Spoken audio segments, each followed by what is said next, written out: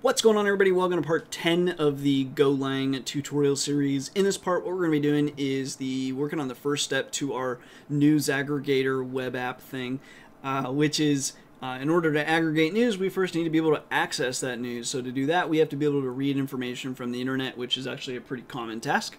So that's what we're going to be covering here, is how do we actually just pull down data from the internet. So that's what we're going to do. I'm going to be pulling data from the Washington Post sitemap index, but you could use any website you want to use. I'm just going to be using that one. I'll put a link to that in the description, either to that or the text-based write-up, which will have that link. If I forget to do that, someone holler at me. Sorry. but you really can use any website. So with that, let's go ahead and get started. I'm going to go ahead and kind of clean up. I'm going to leave the main function, and then we can leave format and also net HTTP, because we're going to be using both of those. So now what we're going to go ahead and do is everything pretty much for this one at least we can contain within the main function. So I'm just going to tab over. And the first thing we want to do is get information from the internet. So generally what's going to happen, and we kind of talked about this with the web app, right? Because we're kind of doing it, we're on both sides of this equation here.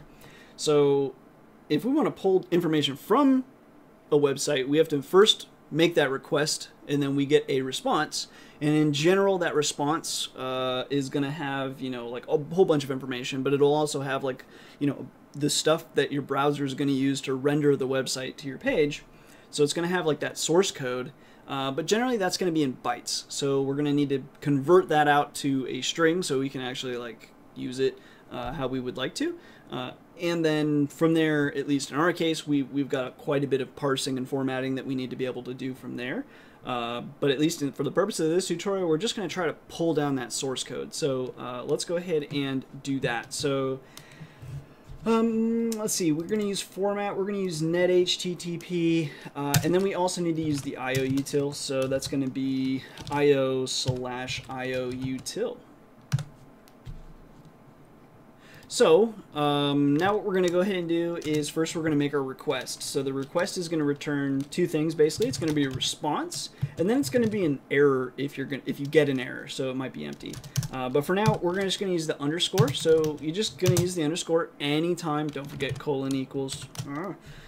Anyway, you're going to use the underscore anytime you define a variable that you don't intend to use. If you don't use the underscore, basically it just says hey, this is just throwaway. Something needs to be unpacked to this, but I don't plan to use it. Because in Go, if you define a variable and then you don't use it, you're going to get an error when you run the script. Anyway, http.get, capital G again, exported. We're going to read in the link. I'm just going to copy and paste it, but let's see. There. So yeah, it's just washingtonpost.com/news-sitemap-index.xml. Just for the record, it's a sitemap that contains links to all the categorized sitemaps, so politics and opinions, and then tech and local and sports, all that stuff. So yeah, I'm definitely no shout out specifically to Washington Post. I actually don't really read Washington Post. I just like it because it's got kind of a sitemap that leads to yet another sitemap, and it poses an interesting task for us. There are quite a few websites, but this is just one that I'm going to use here. So anyways, and also just in case, especially for the future tutorials, this might change. Historically, when I've done tutorials using any other website, not just for parsing, but for anything, like an API or anything, they've always changed, or at least almost always changed. So just be prepared that this might not be the same as when I'm covering it now. So anyways, we do a GET request. Basically, that just means, hey, we want to get some data from you, as opposed to a POST request, hey, we're sending you some data. Anyway. And that's going to end up giving us basically the response, but within that response, there's going to be the body. So we're going to say the bytes, and then also, we don't care about the next thing, we just need to unpack it, colon equals ioutil.read all, and we're going to read all from the response.body. From there, we need to, that's going to be in bytes, as the name suggests, we need to convert it to a string. So we're going to say string underscore body, colon equals string bytes. And then we're going to do response dot body dot capital C, close. So we free up those the resources basically for that made this made the request. So with that, let's go ahead and run that.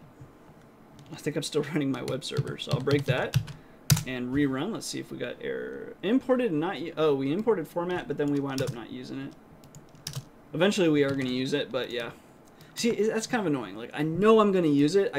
I'm up to this point in my code. I want to make sure it runs, and then I'll use format, but don't force me to do this.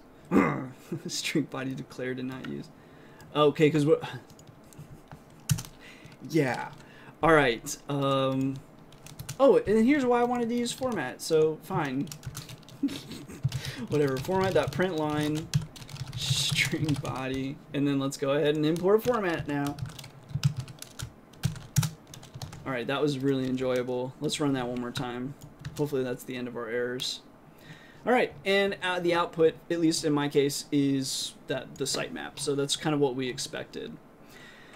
So from here, either you would parse things like you could parse HTML, and at some point we might talk about parsing HTML in Go specifically, but this is XML. So we're actually going to talk about parsing the XML specifically, and then eventually get to the point where we can parse, you know, just the URLs, and then we can go visit those URLs, which are themselves sitemaps, grab some more information. That way we can aggregate news by term or whatever.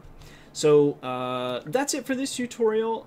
Pretty basic, but yeah, that's how you're going to grab like the source code of some information off the internet. So if you have any questions, comments, concerns, whatever, feel free to leave them below. Otherwise, I will see you in the next tutorial.